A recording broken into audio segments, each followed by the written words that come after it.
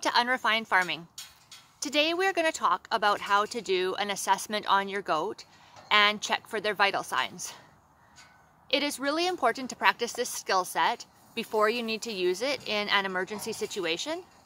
I've had Cosmos and Luna for 1 year, and I've had to do a health assessment on each of them at a time when they were experiencing illness, and it can be quite challenging.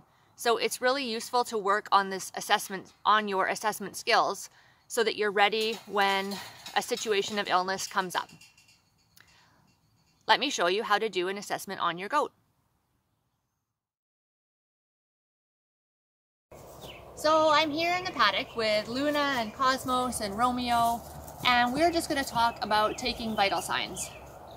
So when you take vital signs for a goat, you want to do things in a specific order. The first thing that you want to do is just observe your goat from afar. You can just look at them and check out their energy levels, see if they're eating or not eating, and try to assess any unusual behaviors, because that will give you a good picture of what's going on with your goat. The second thing that you're going to do is catch your goat to take the vital signs. So when you catch your goat, wherever you're going to assess the vital signs, you want it to be in an area where they feel comfortable and safe. And okay, take two. When you're taking their vital signs, you want to take it in an area where they feel comfortable and safe. And so it might be around some other animals. If you can isolate them, that's often helpful, but it's not required. So I'm going to catch Luna, and I always keep treats in my pocket because that is usually a good way to catch a goat when stressed out. And the first thing that I'm going to assess is her heart rate. So to do that, I'm going to count her heartbeats, and you're going to just put your hand on their left side, and you might have to feel around a little bit to figure out where the best place is to feel her heart rate. But it'll definitely be on the left side, Romeo, potentially like under the armpit. That's where I find is the best place for Luna. So I can feel it now, and I'm just going to count for 1 full minute.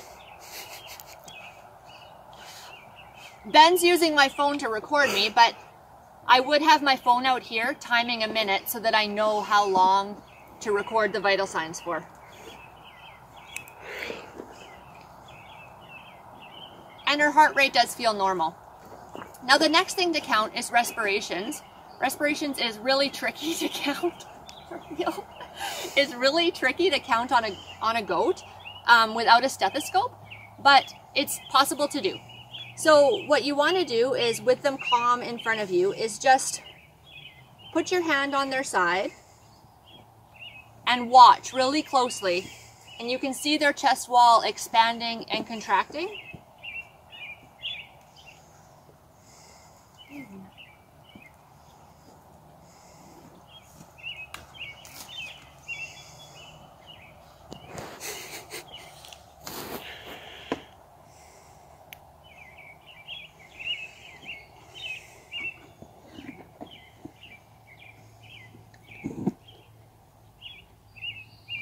So it's probably hard to see in the video, but I can see that her respirations are about 20 breaths per minute. The next thing that I'm going to assess is her rumen sounds, and that way you're just going to put your hand between her hip and her rib cage, and if you set your hand there, you should be able to feel a couple of sounds a minute. It's very obvious. When you feel it, it's like it's a gurgling sound, like you can even hear it and you can definitely feel it. And I can feel a couple of those right now. So you do the vitals in this order because you don't want to stress the goat out. And the last thing you're going to do is take their temperature in their rectum, which is definitely, Romeo, seriously, hey, dude. It's hard not to laugh. Which is definitely something that'll stress the goat out, and it'll affect their other vital signs. And it'll affect their other vital signs. So to take the temperature, you want to have with you a rag, some water-based lubricant, and a thermometer. And you can just use a regular digital thermometer that you can get at the drugstore.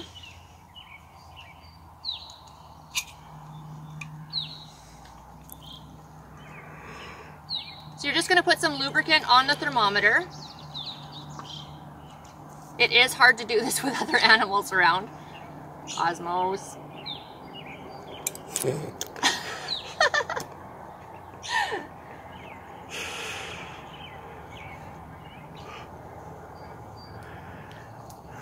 Okay, and the best way to do temperature is to actually straddle the goat.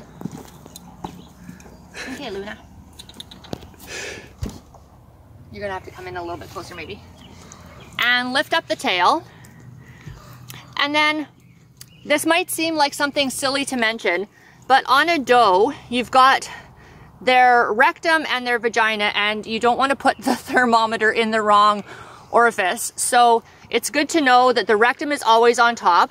So her vaginal opening is right there, and this is her rectum. So we're gonna put in the, it's okay girl. So we're gonna put in the thermometer and turn it on. I know, sweetie, I know. No, no, horses are moving. And turn it on. And it'll just take about 10 seconds. Okay. Good girl.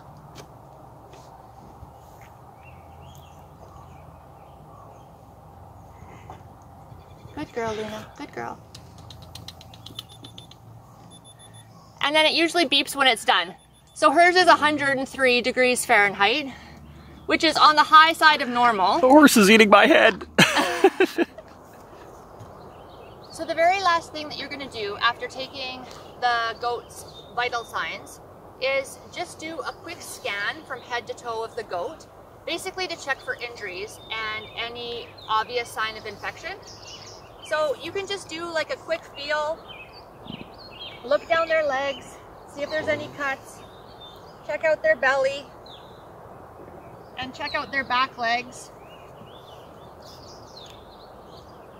Just basically lay your eyes on the whole body of the goat. And you also want to assess sort of the size of their abdomen, because if they're experiencing bloat, they will be quite big, like noticeably bigger than usual. And so that's something that you want to just pay attention to.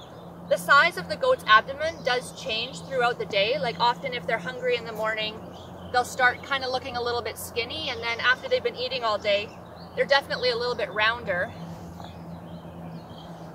But they do have, if they're bloating, they're definitely quite big. And I've had this experience one time with Cosmos when he was experiencing bloat, and it was quite obvious. His belly was very round. And there's other clinical signs that go along with that, but that's just one thing to check out is the size of their abdomen. So now that you've completed a quick assessment on your goat, let's talk about the normal values for vital signs. For temperature, the normal values are 101.5 to 103.5 degrees Fahrenheit. So if your goat is on the warm side, that can be indicative of an infection. It can also mean that they're just suffering from heat stress and because it's a hot day. So for example, Luna's temperature today was 103 degrees, and it was quite hot out.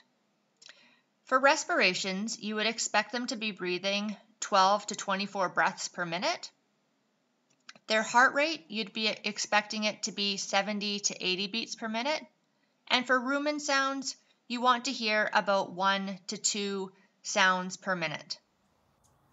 When you are finished doing your assessment, you'll want to record your findings in a notebook. Later on, I transfer my notes into a binder where I keep the medical records of all of my animals. So I have a specific sheet, a medical record just for Luna, so I would record her vital signs and assessment findings in that medical record. It's really handy to have a medical record for future reference. In addition, if you are phoning a vet for a consultation about your goat, they're going to want to know those values of vital signs especially, and your assessment findings. And so then you're going to want to have those values available to report to them. Thank you so much for watching Unrefined Farming. I hope you learned something useful, and we will see you in the next video.